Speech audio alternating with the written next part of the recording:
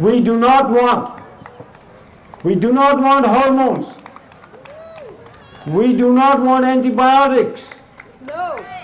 We do not want slaughterhouse waste being fed back to food-producing animals or put anywhere. No. We do not want pesticides and herbicides. Here, here. We do not want GMOs, because without these, GMOs cannot survive. If you remove these 5, automatically all food becomes organic. You don't have to fight.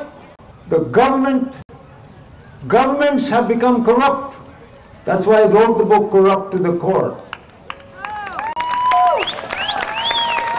Our government is not working for us. The governments are working for these corporations. Monsanto is only one of them. There's a whole lot of other, Pfizer and Merck, and they're all into it. Except Monsanto is the most aggressive. Monsanto has the bad name. My fight is not with Monsanto. My fight is with this corruption which is in our government. Yes. Yes. Our fight has to be with our government. Yes. We own the country. Take it back. This is our nation. This is our country.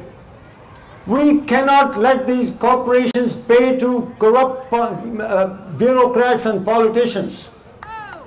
This is what's happening. So what we have to do, if we can't fight legally, although we should be able to, we have to opt out of the system. Yes. Yes. We're not going to let you put these poisons in our food. And we have to change this whole system. We have to go to your municipal councils. We have to go to our school system. We have to just now canvass, bring people out, mothers, grannies, everybody, that this corruption we're not going to tolerate.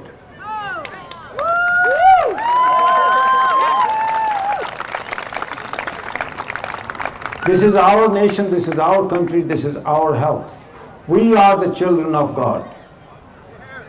We decide what we want to eat. Not the government, not Monsanto, not Merck, not Pfizer, not any of these companies. This is our nation. We have to make a decision. We cannot say, what can I eat? Well, come out and learn to grow. Grow your own. It's not very difficult. Thank you very much. Thank you. Thank you. Thank you so much. I really appreciate it. You're amazing.